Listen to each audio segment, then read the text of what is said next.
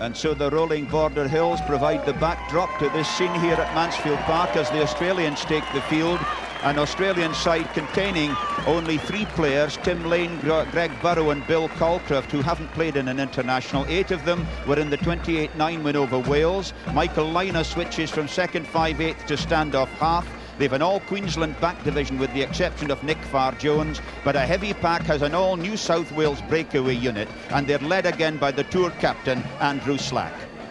The south of Scotland can boast 210 caps, 6 of Scotland's Grand Slam squad there. A landmark for Jim Rennick, a south record for him with his 63rd appearance for the district. A key figure, the uncapped standoff, Kelso's Andrew Kerr. And in the pack, number 1 there is Gregor McKenzie of Selkirk, who is preferred to Scotland's Grand Slam captain, Jim Aitken. The new captain of the south this season is Scotland's most capped hooker, Colin Deans.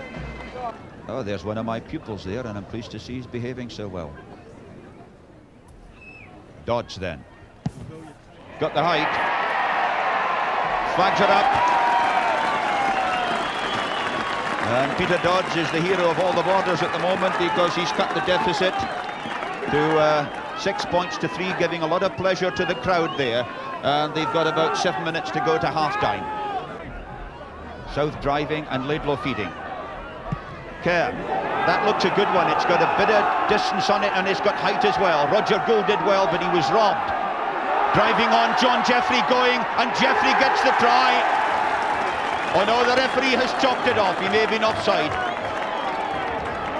John Jeffrey waiting for the applause, but in fact I think may have been adjudged offside as the ball was kicked through. Big deep breath. Little twitter, you'll notice. There it goes.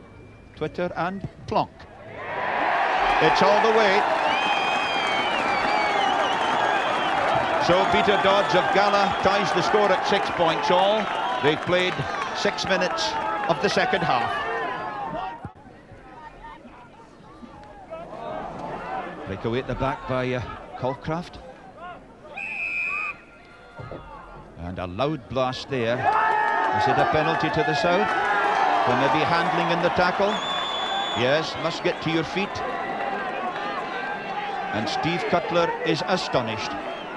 So once again the dramatic moment for Peter Dodds.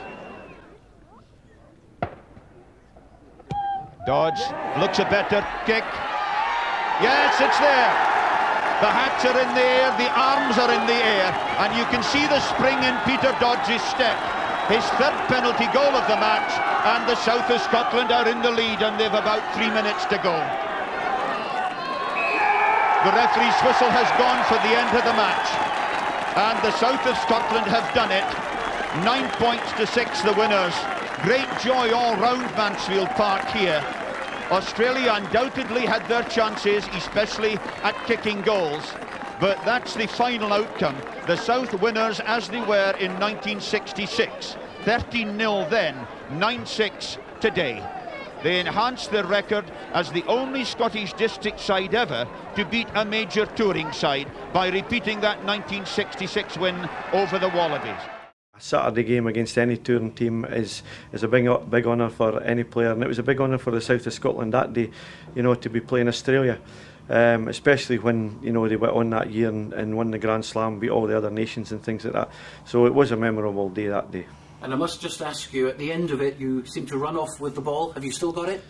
I've still got it hidden in my house. It was a hard thing to get at the end of the game because John Robertson, the then secretary, was a terrible man, because the first thing that he did after a game was came and grabbed the jerseys and the balls and everything like that to make sure that everything was there, because, you know, there was no money in these days to buy other ones and things like that. But I managed to get it hidden and get it home and things like that, so I've still got it today. So it's a nice piece of memorabilia for me.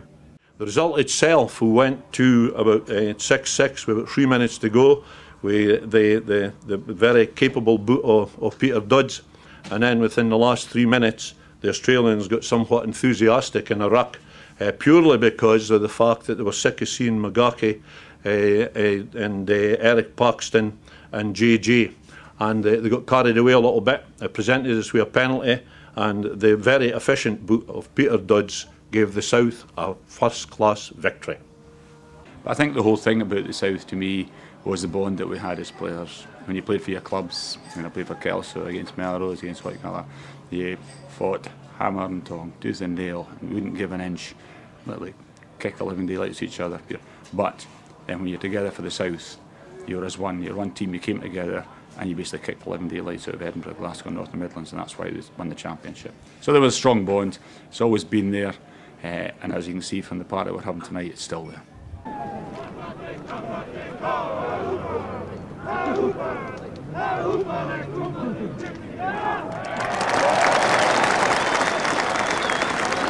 And the Border crowd simply rose to that haka, and here they'll be rising to their South of Scotland team soon, because there are 10 international players in this team, 4 in the backs and 6 in the forwards. Only Don Leddingham, the left wing, and Big Tom Smith, the lock forward, have not had experience beyond senior district representative rugby. Lovely sunny day here. The pitch in excellent condition, and right at the tail of the line out there for the South, number 7 Brian Hegarty of Hawick, one of the 6 Hawick men in the side. Loveridge, Taylor, Peter Dodds, the Gala fullback, caught immediately just in front of his own posts. Smith of Gala tried to get it, it's fed back now to Loveridge. Loveridge, oh what a chance, and it's a try for Stu Wilson right at the beginning. And what a devastating start for the All Blacks. Stu Wilson scores his 19th try for New Zealand. Dodds, high enough, long enough, and straight enough. Well, the South badly needed that, because it cuts the deficit to just 10 points to 3 with about 3.5 minutes to go to the interval. Hewson hasn't found touch. Dodds and Robertson in all kinds of trouble, and Bernie Fraser's going to score an opportunist runaway try. And that again is the marvellous bit of following up by Fraser, but in a sense a gift which he took readily. His second try of the match. Give it to Rutherford, out to Cranston, Cranston to Rennick, Rennick to Robertson, Robertson out to Dodds, Dodds inside to Rennick, Rennick half through, looking for his forwards. That was Robertson to Hegarty, over halfway. In goes Bertie Newson, Laidlaw again, out to Cranston, Cranston, out to Leddingham, Leddingham. Oh, and that was an overlap by Rutherford, Rutherford over the 22, can he make the line, chased by Stu Wilson. What a marvellous tackle that was. Crowd really getting excited now. Now it's out there, along to Cranston, to Rennick, Rennick, half through, Rennick over the 22, lovely bit of work, this is Peter Dodds, can he make the line? He just lost it over the line. Referee's whistle, I think, goes for the end of the match. And the All Blacks have beaten the South of Scotland by 19 points to 3. They maintain their great record against Scottish side. They've now played 22 games in Scotland over the years, and they've yet to be beaten. It's 105 years since the South first played the Springboks at Mansfield. And in these 105 years, we've beaten Australia twice, drawn with South Africa twice, drawn with Argentina, we've beaten Fiji, and we've beaten Japan. We've never beat New Zealand, but we've run them close twice. 1938 at Mansfield, Jack Manchester's All Blacks that Linda referred to, that Bill obviously made a big impression on Bill McLaren. Got beat 11-3, but they won 11-8, sorry, but they won the try count 2-1. 1963, Mansfield again, Wilson Winnery's All Blacks. Got beat 8-0, but the game was in the balance to the last minute when the boy Chris Laidlaw had to drop a goal to win it in injury time. It's a rich and powerful heritage, and to celebrate tonight, we've got 48 guys that played for the South, dating back 60 years to Arthur Durwood, Rob Taylor, Basher Ingles and Derek Brown, that played against Basil Kenyon's Springboks in 1951. Now, the fact that as many who have turned up here tonight, it has to send a powerful message out just how strong rugby still is in the borders. Memories of the South, the tie, big thing. When you see as a youngster growing up, obviously the South jersey was always a big thing, and you know, you've heard people already probably mention this camaraderie that Melrose v Gala, Kelso, Hawick, Jed, Selkirk, whoever it may have been, there was such rivalry amongst each other. When you played for the South, the passion that you had for the area just was unforgiving. It was amazing that you would kick lumps out of someone on a Saturday, as others have mentioned, and then suddenly on the Wednesday night you're training for the South to play an inter-district match the following Saturday.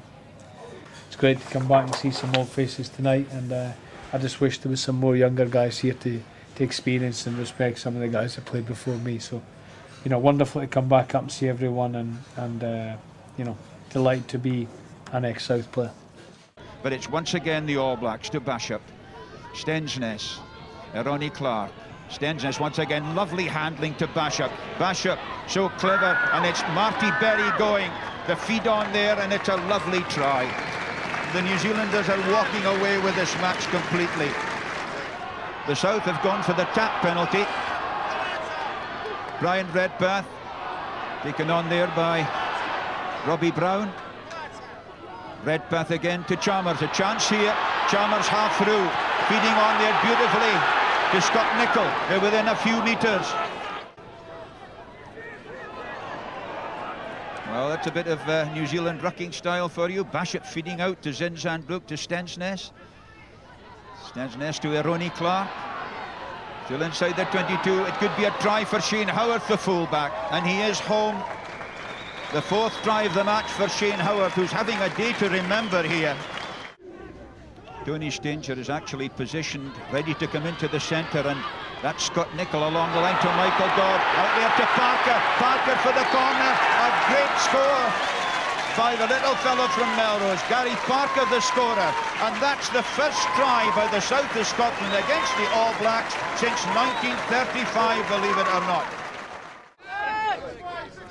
6 minutes of the match to go. It's 77 points to 5.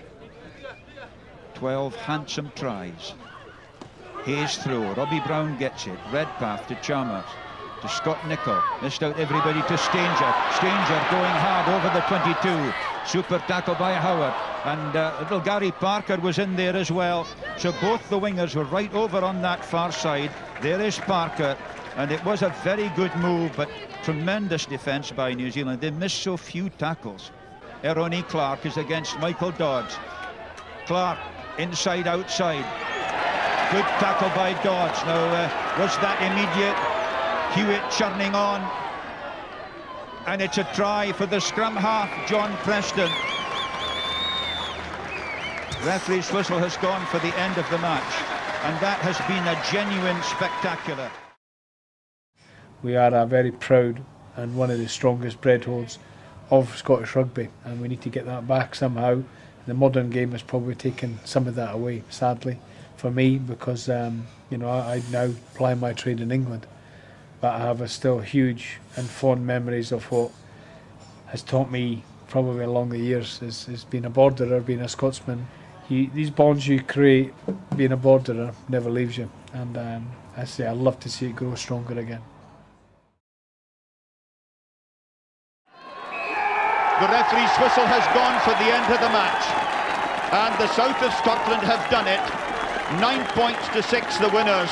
Great joy all round Mansfield Park here. Australia undoubtedly had their chances, especially at kicking goals, but that's the final outcome. The South winners as they were in 1966. They enhanced their record as the only Scottish district side ever to beat a major touring side by repeating that 1966 win over the Wallabies.